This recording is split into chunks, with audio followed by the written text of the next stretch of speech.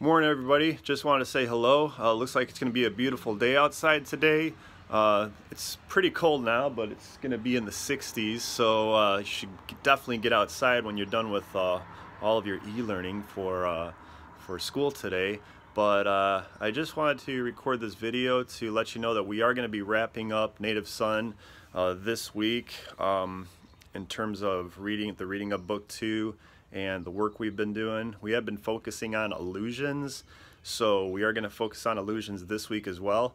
And I thought today it'd be really important to make this video because the article that you're about to read, it's actually the inspiration for Richard Wright's novel Native Son. He used this story to craft his work as a way to drive his plot forward.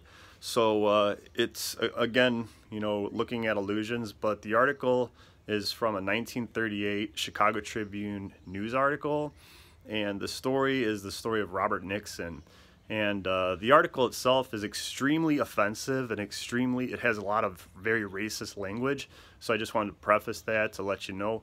But again, like I said, it's important to read, it's important to look at and analyze, because it's the whole reason why Richard Wright wrote his book. So I hope you guys get something out of the reading, and then I hope you guys just have a great day today.